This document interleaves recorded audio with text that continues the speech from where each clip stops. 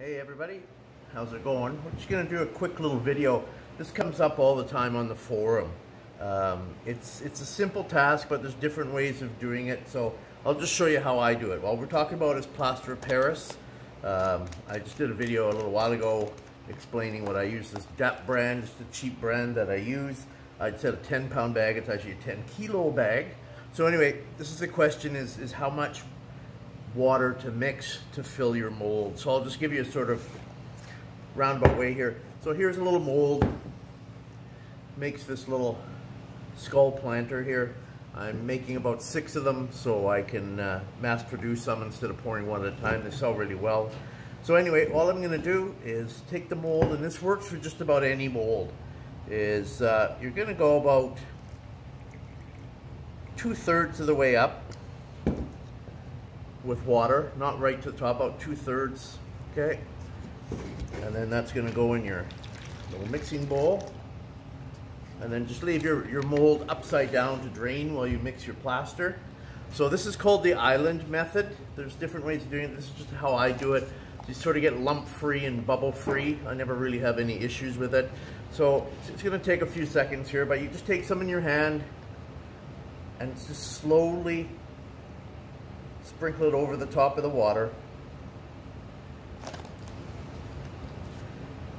And while you're doing this, it's to, you just want it to absorb the plaster because it's water soluble, right? The plaster of Paris. So you don't want to be throwing big handfuls at one chunk and then mixing and throwing a handful in and mixing and going. This method, you get it all in, and it's just a quick little stir. I think it's called plaster of Paris is ectothermic. It doesn't react. It doesn't start off until you stir it.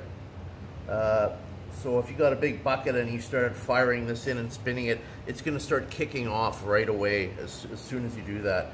But this is actually safe. I've never done it, but apparently you could actually do this ahead of time and let this even just sit until you need it, and it's not going to set up on you.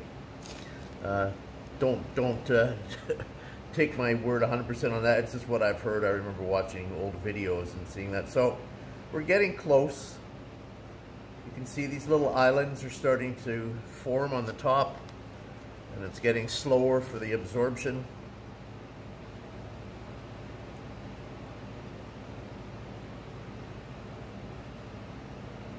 So there, can you see that? You get little peaks.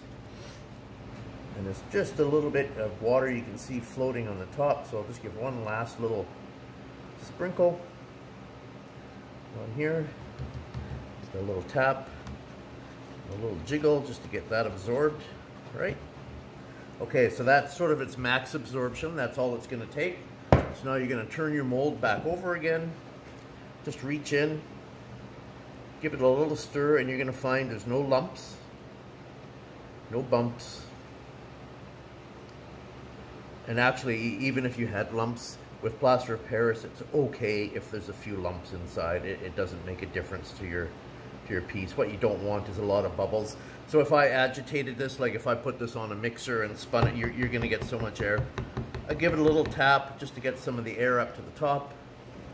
Then it's nice. This piece has this little base to pour on. If not, you'd sort of give it a tilt and pour to the front or the back.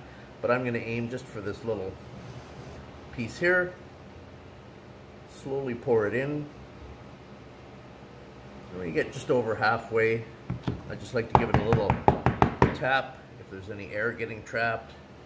I give the mold a spin, washing the plaster sort of around the inside of the mold. And slowly. Yeah, you don't want to pour in the center. If you don't have a piece of, don't pour in the center, and don't hold your bowl way up in the air up here, or you're going to get a lot of bubbles. So just keep it down close to the mold. Slowly pour it in. Just about there. Just a dash more. There we go. And you can see there's just like a finger's worth in the bottom left over. And that's it. So it takes about an hour or so to kick.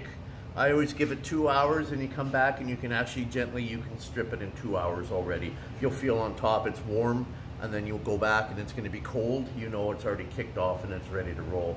Anyway, that's just a quick one, gang, just to show you how I do plaster of Paris. Take care, everybody.